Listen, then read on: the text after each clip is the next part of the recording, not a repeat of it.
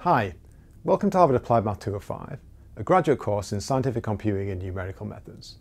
In this video, we're going to talk about the residual of a matrix system, AX equal B.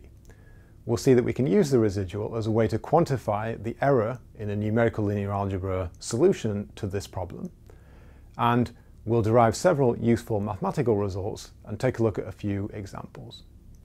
When we looked at linear least squares problems, we found that the residual r of x is equal to b minus ax was a crucial definition. And we defined our solutions to linear least squares problems in terms of minimizing the size of this residual. The residual is also useful when we come to assess the accuracy of a computed numerical solution, x hat, to a square linear system, ax equal b. And the key reason for this is that the residual r of x hat is something that we can compute. We may be more interested in knowing the difference between our computed solution x hat and the true mathematical solution x, defined as delta x is equal to x minus x hat, but in general that's not something that we can compute directly. Now if we look at the norm of delta x, that will be equal to the norm of x minus x hat, and that will be equal to 0 if and only if the residual of x hat is equal to 0. However, a small residual doesn't necessarily imply that we have a small norm of delta x. So now let's write out an expression for the norm of delta x. This is equal to the norm of x minus x hat, and that's equal to the norm of A inverse applied to b minus a of x hat, and that is the norm of A inverse multiplied by r of x hat. And that will be less than or equal to the norm of A inverse multiplied by the norm of r of x hat. So from here we could write down that the norm of delta x divided by the norm of x hat is less than or equal to the norm of A inverse times the norm of r of x hat divided by the norm of x hat. And we could introduce factors of the norm of A in the numerator and denominator and then combine two terms. Together this will be equal to the condition number of A times the norm of r of x hat divided by the norm of A times the norm of x hat. And if we look at these final three terms here, they form a nice combination here. We're taking our residual and we're scaling it both by the matrix size and the vector size. So this will give us an expression that we can define to be the relative residual. So in that case, our inequality states that the relative error is bounded by the condition number times the relative residual. And this is very similar now to how we thought about condition numbers back in Unit 0. So in this case here, we're thinking about our input values as being our vector b and our output values as being x.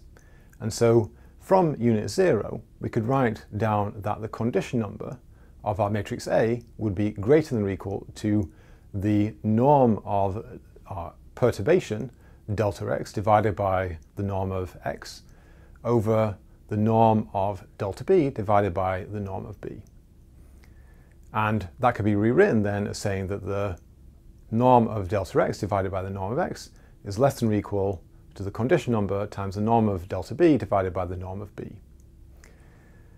So we now have two closely related quantities. And the reason why we can make a direct connection here is that the residual really measures the input perturbation in our system ax equal b. To see this, let's think of ax equal b to be a map from a vector b to a vector x. And we can therefore consider x hat to be the exact solution for some perturbed input b hat equal to b plus delta b. So therefore a of x hat is equal to b hat. So the residual associated with x hat is equal to r of x hat, and that's equal to b minus a times x hat, and that's equal to b minus b hat, which is equal to minus delta b.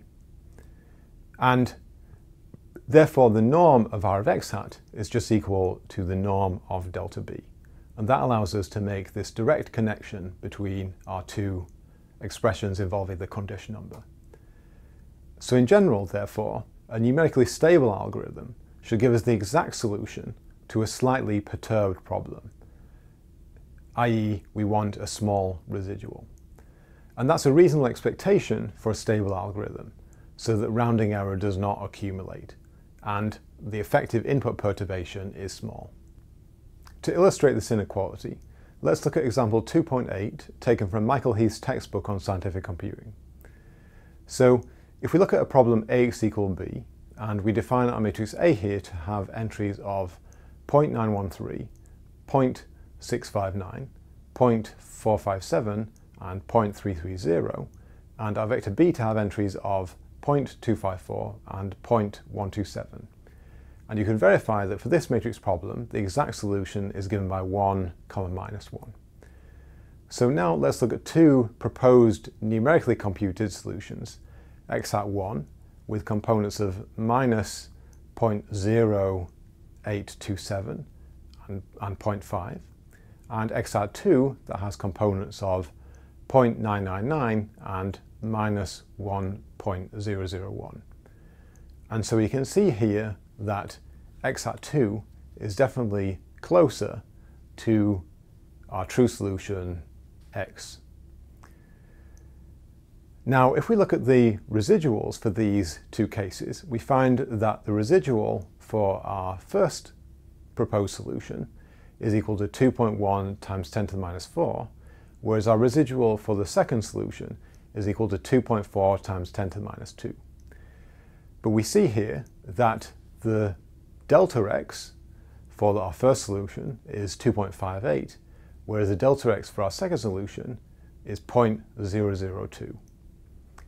And we see therefore that even though the second solution, x hat 2, is the better solution, it has a larger residual.